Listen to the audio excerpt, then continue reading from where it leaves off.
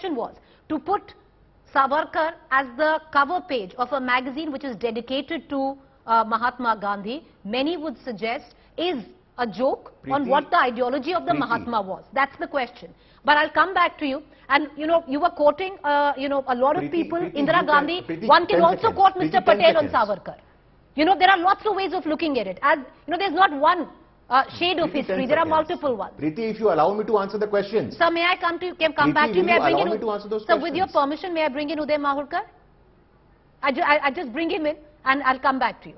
Mr. Mahurkar, you've written a book. 10 seconds. Sir, okay, take your 10 seconds, sir, quickly. No, but then I don't No, I'll come back to you, ma'am. exactly I'll give you equal time, I promise. This is the letter of Indira Gandhi. This is not any BJP person.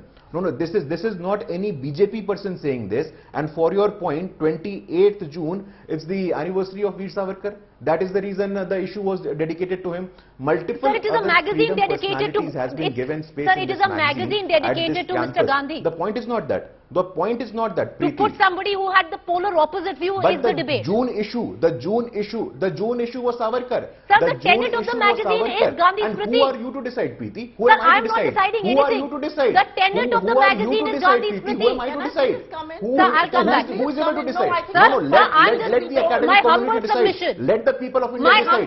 Yes, sir, my humble submission is the tenet of the magazine is... Sir, 1 second. The tenet of the magazine is dedicated to Gandhi. The magazine is Gandhi Smriti.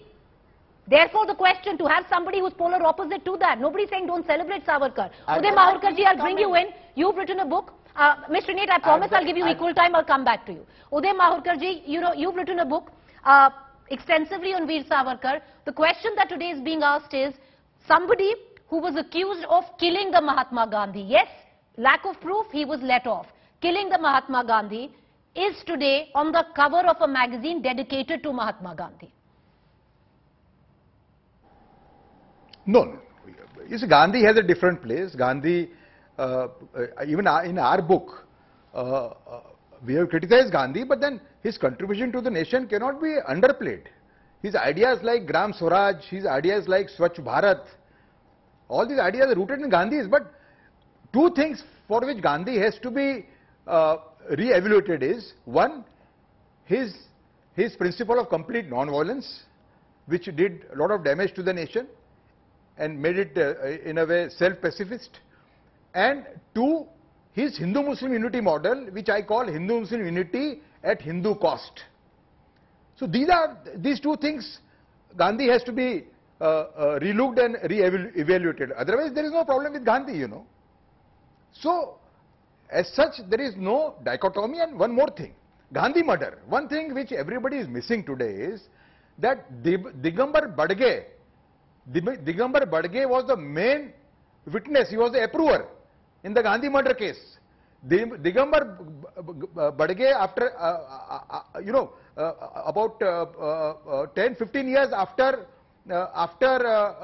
this Gandhi murder case, he told Manohar Malgaonkar, a great author, well-known author of this nation, of this country.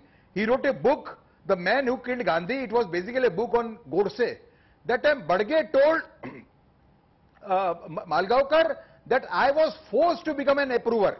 All right, okay. Mr. Nate, you wanted to come in for a rebuttal? Go ahead.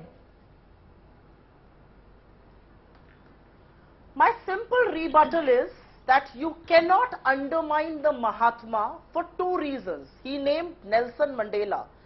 Whether it was Nelson Mandela or whether it was Martin Luther King Jr. or whether it's India 75 years after its independence, why does Gandhi continue to be the shining light? Why does Gandhi inspire people to fight against justice in far-flung lands like Africa and America? Because he fought against injustice peacefully. He fought against injustice non-violently. And no matter what anybody says, that's the only way to do it. I don't think violence can be endorsed by anybody, whether the previous speaker or anyone else. I also want to put some things on record. It's very fashionable to quote Indira Gandhi. But the reality is that all these mercy petitions and exactly what Mr. Savarkar did has come to light post that. I also want to place on record, and this is important to tell your viewers, Mr. Savarkar has in writing said, I will not be a part of the freedom struggle if I am released. Who does that? Which freedom fighter says that? And he obviously did not play a role.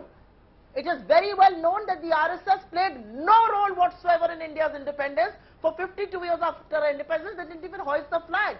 The reason why Gandhi needs to be talked about in a much different way is because Gandhi was a social reformer besides being a freedom fighter. Gandhi led the Dalits in. Gandhi talked about Harijan. Gandhi talked against the caste system, something that Savarkar never spoke against. Give me one evidence of when Savarkar endorsed women. Give me one instance when Savarkar endorsed the Dalits. There's not one. His belief was totally in the caste system. And my last but not the least, I do want to put it on record here. You cannot play with history. To make somebody great, you cannot make the greatest diminish.